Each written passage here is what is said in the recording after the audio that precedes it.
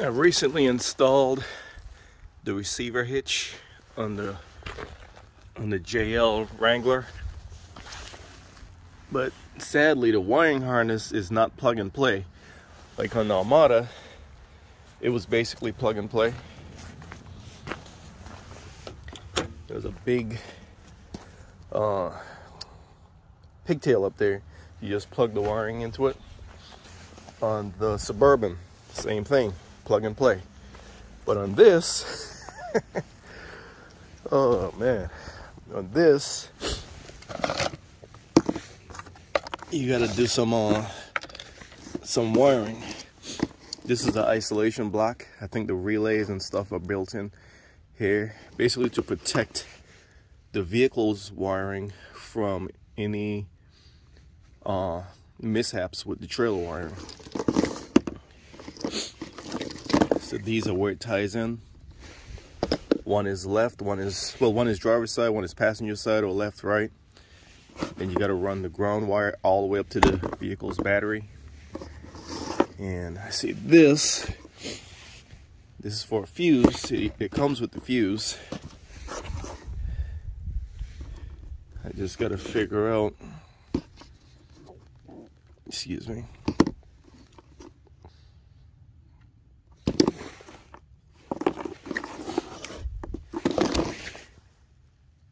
All right. And the instructions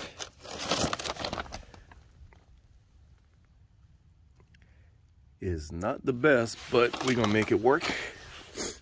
Before running wiring under the vehicle along the frame, I'm gonna pop the hood.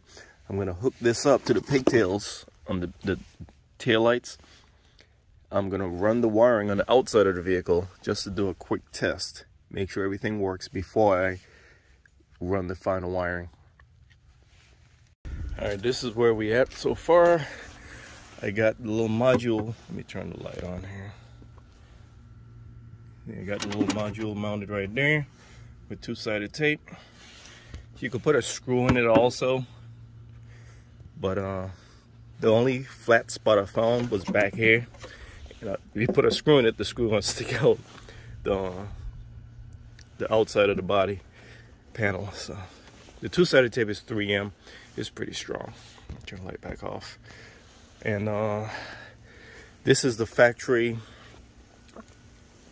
plug here for the left or driver's side tail light, and this is the pigtail that basically it goes in line for the trailer wiring. So this is the driver's side or the left side, US spec vehicle, and this is the passenger side. See, the passenger side just has the one green wire coming up with the same pigtail style on it. So what I'm gonna do is, before I finalize everything, what you gotta do is you gotta find a spot to ground this white wire. This white wire is ground. That's the terminal on there. You can find a bolt somewhere in there that's already there. If you can't, you can drill a hole. See, you got ample places to drill holes. It even comes with a little screw. So you got to make sure you're on bare metal, and just put some grease on it to help prevent rust. And then this black wire has to run all the way up to the negative battery terminal, which is kind of weird because the body of the vehicle is grounded. So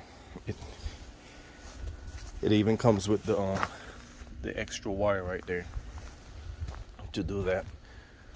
But I just stopped real fast to grab a quick video. That's where we're at.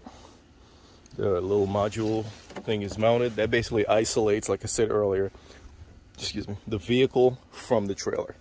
If there's any shorts in the trailer, it won't affect the vehicle. Well, not severely anyway. So what I'm about to do is stop this video and get back at it. Oh, to remove the taillights, it's these spring-loaded plastic bolt things. You got these covers right there. You just pop the covers off, and these are in there like that. You just undo it with a Torx, or that looks like a 10mm head on it. It's plastic, so be careful. Don't go crazy. Using my drill and a 3/32 bit. I'm gonna put this tail light back in here. I don't want to step on that.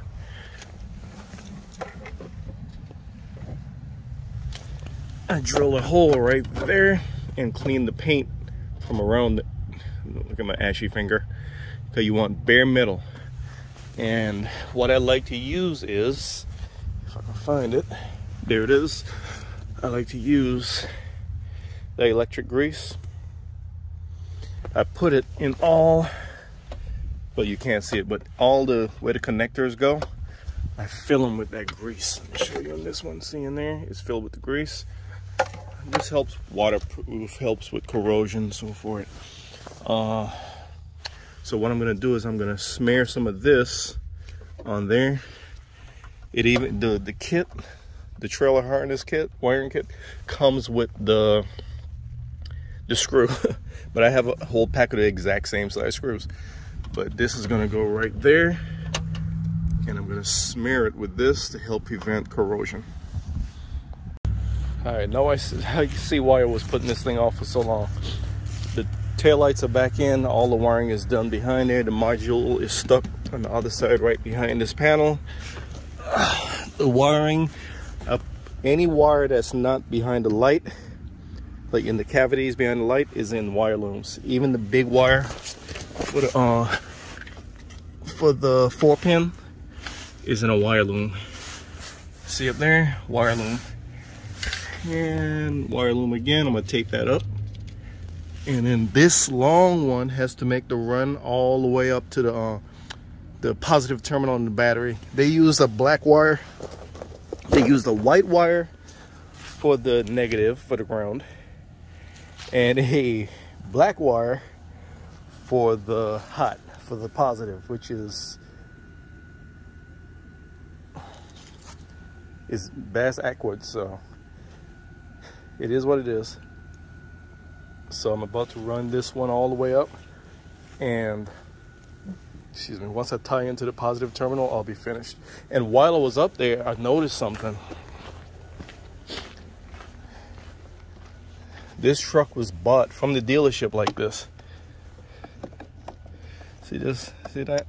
I don't know if you can see that. That nut right there. That nut is loose. See? I'm turning. Look at that. It was bought like that.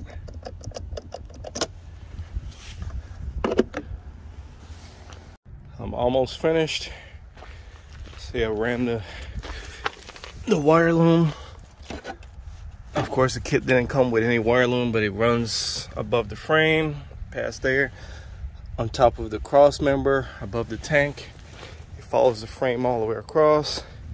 It comes up behind here. I use the stick to fish it through, and it comes up over here with the factory harness to keep it away from the block.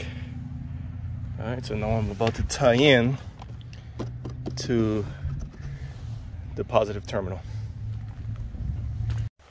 All right, I just finished.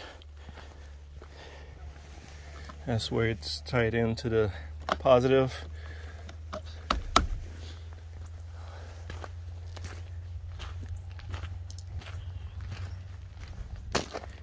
And that's where the wire is right there. Just pull that out, plug into your trailer and go. When you're not using it, it's in this little thing right here. Cut off the end of the zip tie, and we're done. I just plugged it up to the trailer to test it for the first time. You can see where it's plugged in right there. You see it right there. The trailer lights are on. We're looking good. All right, let's hit some. Let's hit the turn signals. Let's do. All right, left turn signal.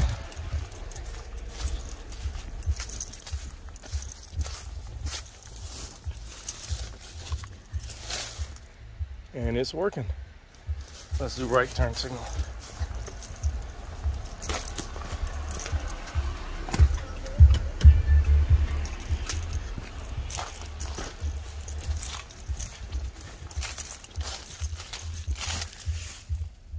And there it is.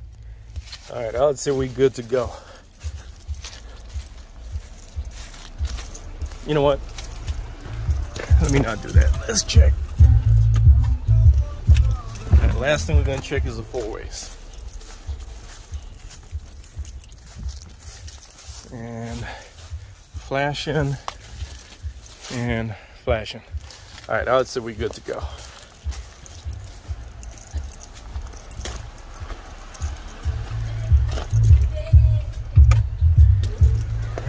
Show you how it's hooked up right here. Let's see, there's a little door right there, so when you disconnect it, see if I can do it on here.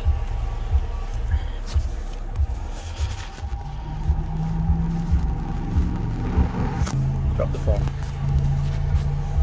But let's see, there's a little door right there, so when you're not using it, you just push it in here and close the door, and that's it. Good to go.